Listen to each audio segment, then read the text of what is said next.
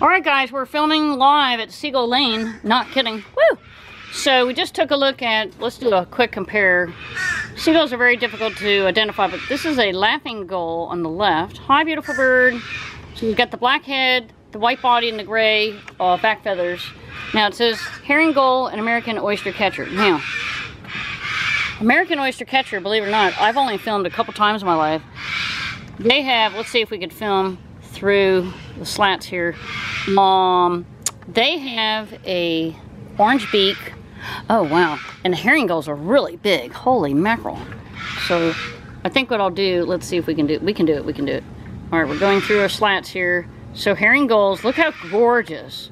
It's your typical seagull, but guys, you really have to look. It's got a red tip on the beak, pink feet. So when you go to identify, listen, sometimes it takes me weeks, not kidding, to identify one bird. Woo!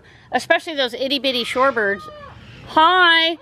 Oh, that's great. A laughing gull is crying out. Now I'm trying to see our oyster catcher, and I'm not sure where he went. All right, we're signing off. It's hi birds. Have a great